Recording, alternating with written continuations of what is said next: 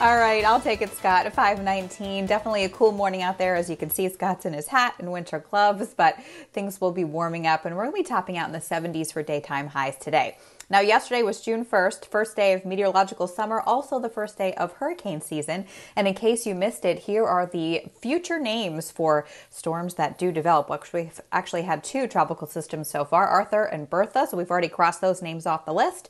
Cristobal could be the next one. In fact, we have tropical depression number 3 out there in the Bay of Campeche, which I will show you coming up. So that will likely turn into tropical storm Cristobal within the next 24 hours.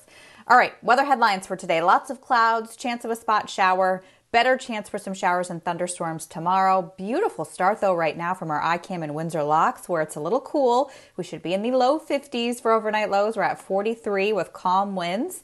And Old Saybrook looking also gorgeous. The sun just peeking over the horizon right now.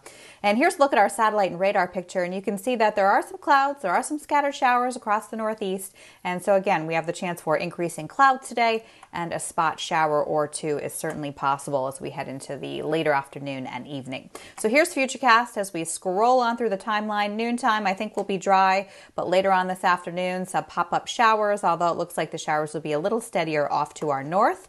Overnight tonight, perhaps a couple more showers or maybe even a rumble of thunder. We'll start out tomorrow on a dry note, but as the day progresses, we'll see partly sunny skies with some pop-up showers and thunderstorms developing. Now here again is what I was talking about in terms of tropical depression number 3, which may likely strengthen into a tropical storm as we go on through the next 24 hours. Winds right now around 35 miles an hour with further strengthening. Lots of rain across parts of Mexico and Central America. And then Cristobal, if this does turn into Tropical Storm Cristobal, some of the models are forecasting him to sort of strengthen into the Gulf of Mexico. So late this weekend, early next week, we'll be watching the Gulf Coast to see if there'll be any impact there. A little too early to tell all those details, but something we'll be watching. Highs today will be in the lower to middle 70s. Clouds on the increase today, perhaps a shower. Overnight tonight, we'll see lows in the 50s to near 60. Mainly cloudy, chance of a shower.